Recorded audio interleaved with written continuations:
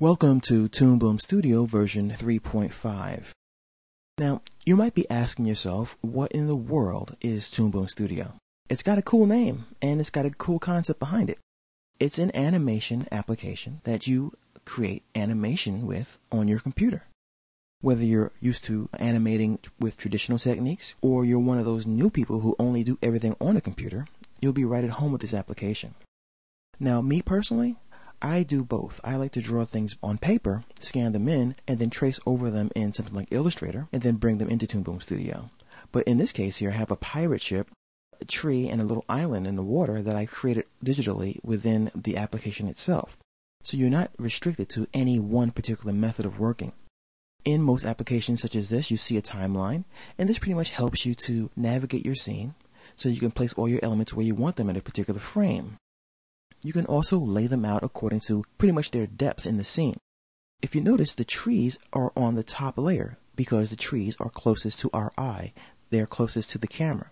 And the sky is on the bottom because the sky is furthest from us. So once you get used to thinking this way, the application becomes even more easy to use.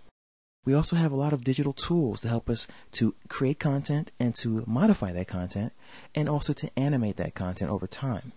We have our exposure sheet, and this pretty much tells the application, well, what layer order are these items going to be in, and how long do they show up in the scene, hence exposure.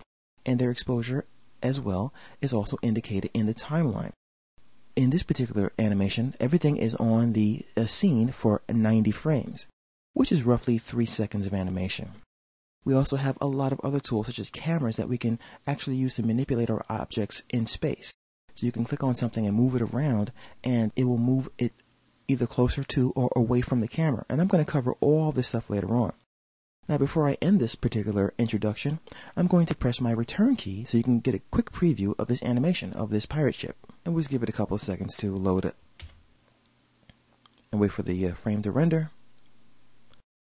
As you see here, I have a very quick animation of this ship as it heads to its hideaway.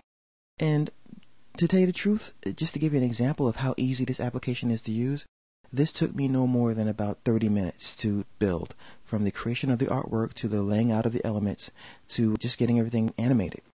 And I could have gone a little faster by just playing around, so adding little details to the water and the starfish, and just pretty much having a good time adding gradients and painting the sky and that kind of stuff. So it's an easy application to use once you get used to it. So don't let it intimidate you.